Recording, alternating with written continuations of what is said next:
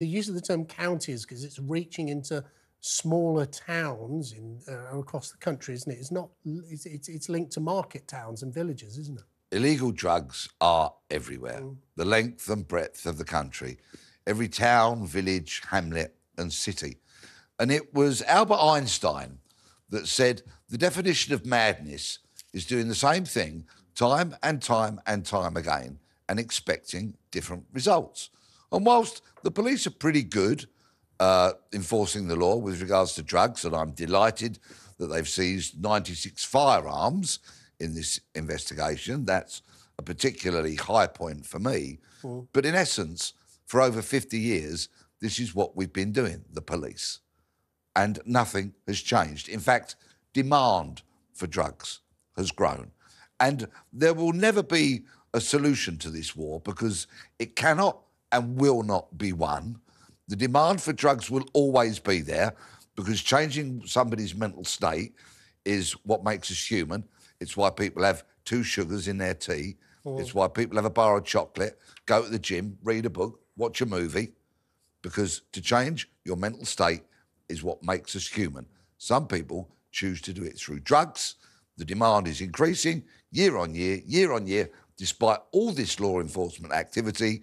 So the only solution to reduce harm, to reduce the prison population, to earn billions and billions in revenue through taxes is to legalise and regulate the entire illegal drugs industry. Well, that's a very interesting point, and there's some agreement with you on the panel. But just looking at these arrests, and I do just want to still try and get under the skin of how these county lines work. I just find it such an interesting subject. So 1,800 suspected drug dealers were arrested. What I find extraordinary about this is 1,600 vulnerable individuals were being used or exploited by these gangs. Now, as a parent of 3 kids myself, I find that deeply worrying.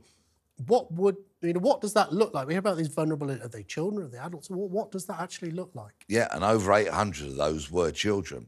And so much of this can start in the playground because a child who may be connected, parented, or a carer who is involved in criminality will say to a friend, can we use your bank account because we'll pay you some money, but we just want to pay some money through your bank account.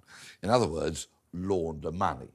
And a child who's in the playground might happily do that for £10 or £20. Because they're a child and they don't have the ability to make good decisions. So they're being exploited. They're not a criminal, they're a child that's being exploited. And out of that 1,600 figure that you mentioned, over 800 were children. So well done again, law enforcement, from rescuing those children from exploitation.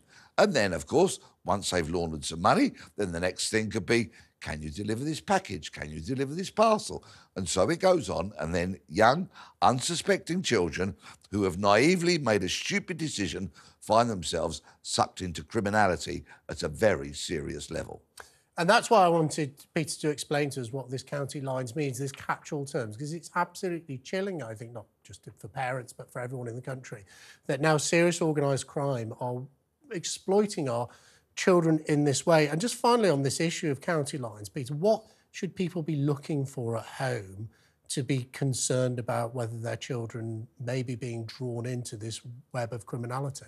Not only county lines, but sexual exploitation and more.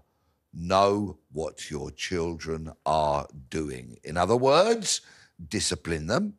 Discipline is important. Don't worry, they won't fall out of love with you if you discipline them. Kids like boundaries, they appreciate boundaries. It keeps them safe and secure. And in terms of keeping them safe and secure, know what they're doing. Who are they meeting? Where are they going? What are they accessing on their phone? Who are they speaking to? You're their parent or their carer. So you have the right to know what your kids are up to. Look,